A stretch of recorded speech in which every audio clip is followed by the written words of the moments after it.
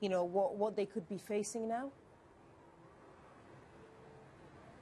Well, there are in total actually 21 girls. What you saw in those pictures are 14 girls. Those are the ones above the age of 18. But the lawyer tells us that 7 others who are below the age of 18 appeared in another court, but they were all given that same sentence of 11 years and 1 month. Now, these girls belong to something called the 7 a.m.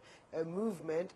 They are all students either at high school or university, and what they usually did was before going to school or university, they stopped on the street. Sometimes they had balloons with the 4-finger symbol of the anti-coup alliance printed on, or on that specific day when they were detained, they were forming a human chain. Now, they do support the anti-coup alliance, they do support the Muslim Brotherhood, but I have to tell you that, these pictures of those girls dressed in white, standing in that defendant's cage has surprised and even angered many people, and the sentencing they got, the harsh sentencing they got, has angered a lot of Egyptians across the board, regardless of their political affiliations, and probably put the interim government in a very difficult position because these girls haven't done anything else than just stand in the street for half an hour a day, not every day, and just voice their opinion. And Hoda, obviously the government making a point about the fact it's going to crack down on anyone who protests, and yet we also have this 6-hour window where effectively you can protest. It's just come to a close. What did we see? Did anything happen?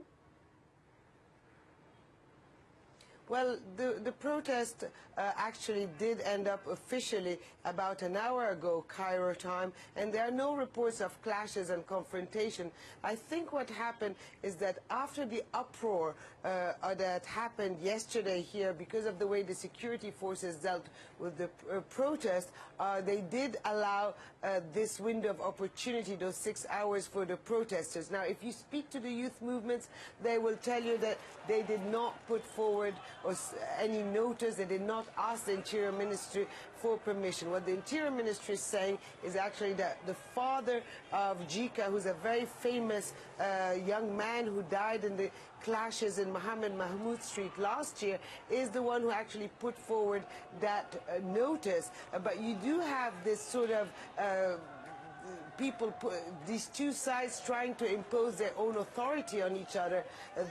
The interim government is saying that this protest law is not to curtail anyone's civil rights, but just to regulate things so other people's rights are not taken away. It says that it does support the security forces, and on the other side, the protesters are saying, well, remember, you government, we are the people who brought you to power through our own protests, so you have no right to regulate us, and at this particular time in this country, you have other things to think about that are more important than protests by some young people.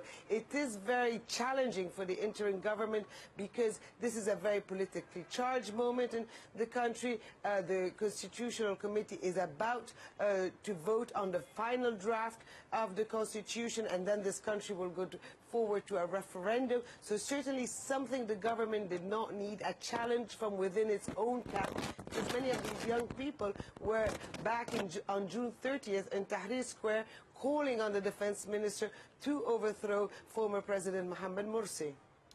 Hoda Abdel-Hamid live for us in Cairo. Hoda, thank you.